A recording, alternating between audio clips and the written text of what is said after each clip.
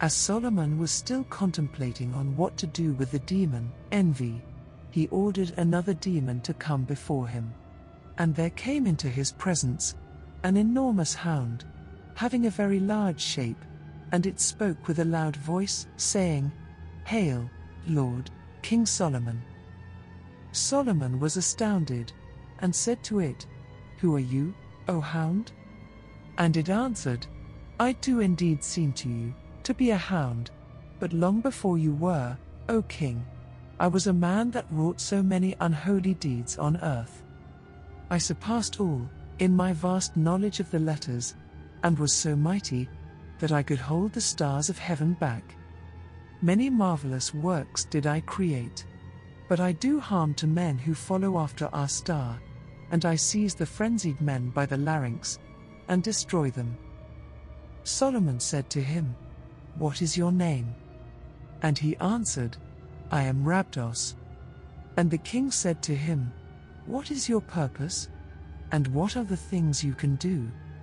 And the demon replied, "Give me one of your men, and I will lead him away into a mountain, and will show him a green precious stone, tossed to and fro, with which you may adorn the temple of the Lord God." Solomon, on hearing this, ordered his servant to set off with Rabdos, and to take the finger ring, bearing the seal of God, with him. He said to his servant, "Whoever shall show you the green stone, seal him with this finger ring, and mark the spot with care, then bring me the demon at once." The demon showed him the mine of the green stone, and as instructed, the servant marked the spot, and sealed the demon, bringing him back to the king. Having decided at last what to do with the demon envy, as well as Rabdos the hound, that was so huge, Solomon, with his right hand, confined his seal on the two spirits.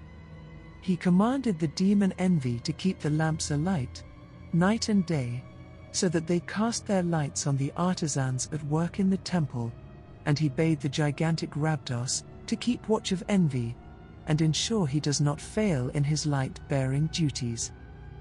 Then Solomon took from the mine of that stone 200 shekels for the supports of the table of incense, and had his men construct an enclosure round the mine of that stone. This is where the legends of King Solomon's mines came from.